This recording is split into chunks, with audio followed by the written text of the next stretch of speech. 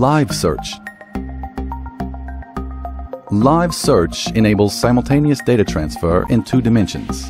Objects with high magnetic susceptibility, metallic objects, cavities, and structures buried underground may be viewed more quickly.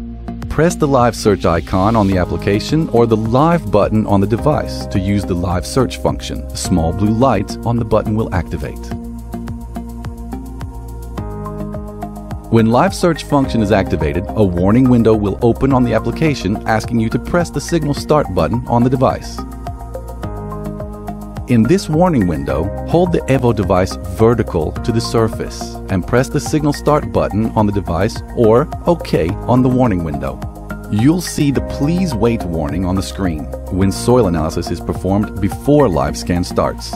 After some wait, the device will switch to the Live Search screen.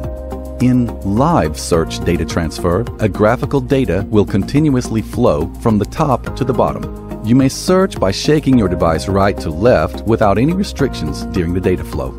On the Live Search screen, all metallic objects and most of the objects with high magnetic susceptibility will appear red, and some of them will appear orange. Cavities formed underground, soil embankments, and trenches will appear blue, and soil without any alterations or anomalies will appear green.